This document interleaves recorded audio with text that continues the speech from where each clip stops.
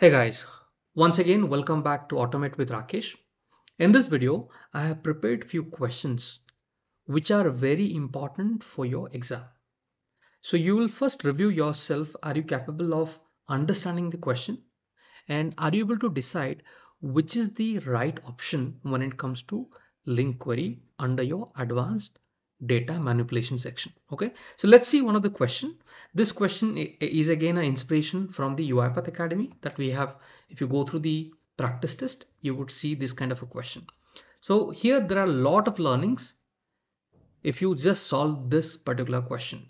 So let's read the question. How can you retrieve the quantity value for the second occurrence of the item mango? So here is your table, and it is talking about second occurrence of the item mango. So here in the table, here in the third there is a mango, and in this one the seventh row contains a mango. So it is talking about the second occurrence of the item mango from the data table in UiPath using LINQ. So what is the right query? Remember, when it comes to LINQ, what happens is you can write to retrieve something, you can write in multiple different ways. Nobody will say this is the only way you can write in LINQ. You can write in multiple different ways to achieve the same thing. So let me show you some of the options. The very first option, dt as enumerable where function x.Item.ToString equals to mango, and here it is pulling. Is it a right syntax or not? Second option, where dt function x field of string mango dot first quantity dot toString. Third option, dt.Select. Now the question comes, can I select something or can I filter something using select? Or every time I have to use only .Where, like here, like this, right? .Where. So is it also or could be a right answer? D. dt as enumerable where function x, here it is saying ElementAt. So ElementAt, using ElementAt, can we do it? So the question is pretty simple. You have to pull this particular value. So single value you have to pull. Now out of these four options, which is the right option? Now how do you come to a state so that in the exam when such questions are coming, you know which is the right one? For this, you have to do bit of practice on your UiPath Studio. So let's move on to UiPath Studio and start experimenting on all this code. All right, so on the UiPath Studio, the very first thing what I'm going to do, I'm going to pass this entire question on the description of the video. You can copy this entire question and start practicing yourself. Now let's get started and learn together. The very first thing, this is the query, or this is the syntax been written. I'll go to UiPath Studio, and in my UiPath Studio, I have created a simple Excel file. Pretty simple, apple, orange, mango, pear, right? I've created this simple Excel file. You can also create it. And then I'm simply reading this file using the Excel process scope, use Excel file, and inside that I've kept a read range activity, and it is passing the value to dt. Pretty simple. This you can design it on your own. Okay, so let me minimize this. Okay, so everything is minimized. Now let's see what to do. The very first thing, we will get a assign activity. Okay, hit enter, and here let us copy paste from the notepad. The very first thing, I'm going to explain this entire syntax here. So this, in the previous video you have learned how the .Where works, right? So dt as enumerable, which converts the data table to data rows. After that you are writing .Where. The main purpose of .Where is to filter, and here you are creating a lambda function, and then you are using that x item from the lambda function to iterate through the item column. So here is your item column. So it will iterate through one by one, and then you are writing, while you are iterating, you check if that value is equals to mango. So here we have written x item dot toString dot equals to mango. Now in LINQ query, everything that is written, you should be able to frame an understanding. That is where you will be able to choose the right answer. So here our understanding is pretty clear until here. What exactly it is doing? It is filtering out and to check in the item column which value contains mango. Now if you compare here, the very first thing will come here. it will find mango is a present. Then again, if it goes, there are two output here. There are two data rows. This is one output. This is also one output. Now I need the second occurrence. So the output would come in the collection kind of a thing, right? The first item and the second data row, the first data row and the second data row.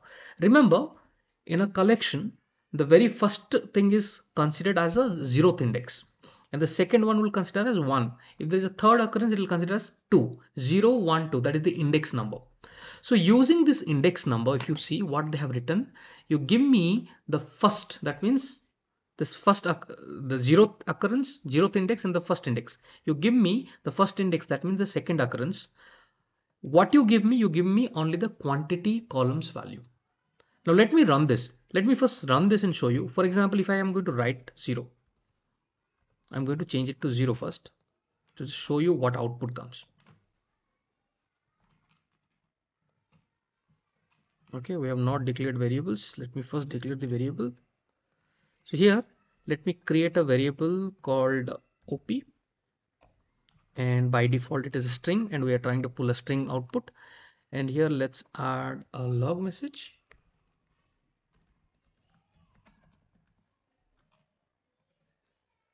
Okay, and simply print the output. Done. Now let us run. What would happen? The syntax that we have written, it is going to check this Excel file, and out of this Excel file, what it will found, if you look at, it found the 0th element in the quantity field, that is 5. If you compare this, it has found this data row because we have written in parenthesis 0, give me the quantity value, it has given me 5. Now let's go back. See, all these experiments are important. Now you go back and simply change this as per our question. Our question is having 1, right? So if you put 1, you understood it is going to pull the second occurrence. So this is your right answer. Okay, if I save it and try to run this,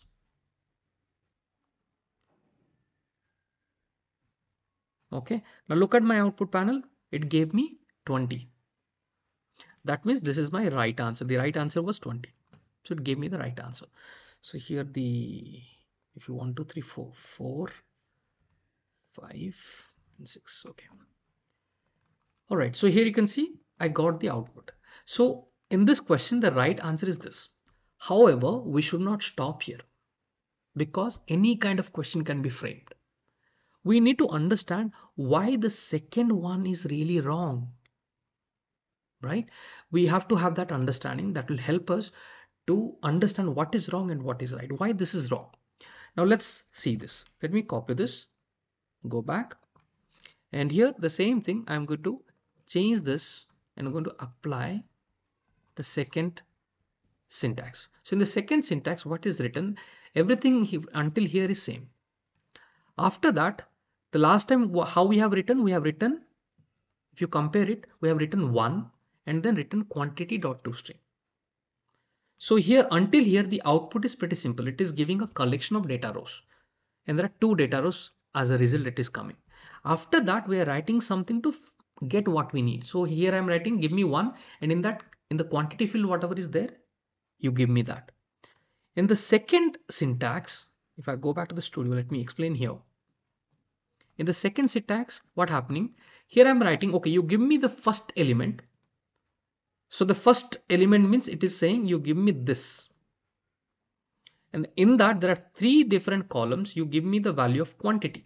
For that, how I have written, you give me the first data row, and in that you give me the quantity value and convert that to toString. So that means in this syntax the output will be what? 5. So let us run and see. Save it, run this. Okay, you can see if I go back to the output is 5. Understanding? So here we understood why our second thing is wrong. Just because it is written first, this B is wrong. Okay, now let's understand this one, why this is wrong. And here they are not using .Where method, they are using a .Select. Now you have a question now, Rakesh. Can I filter using .Select? The answer is yes, you can filter using .Select.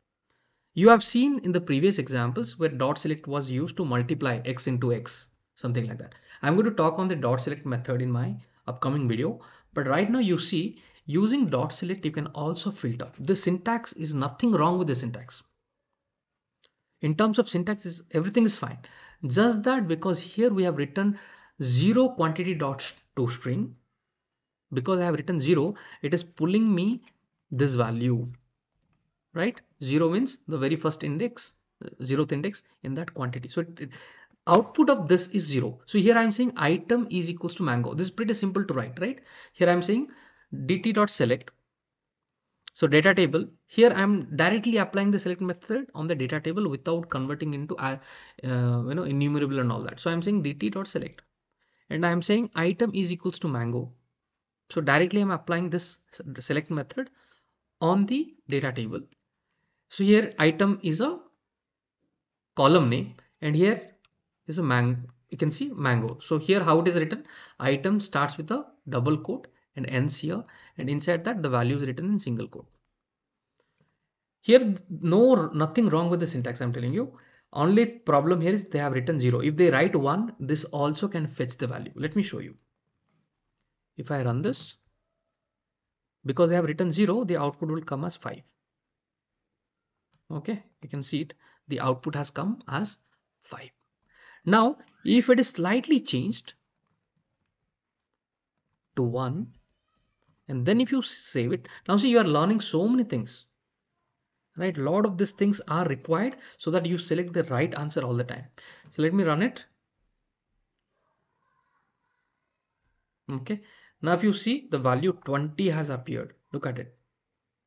So if it was 1, then it could have been a right answer as well. Okay, now let's see our next option. Okay, next thing that is given, copy this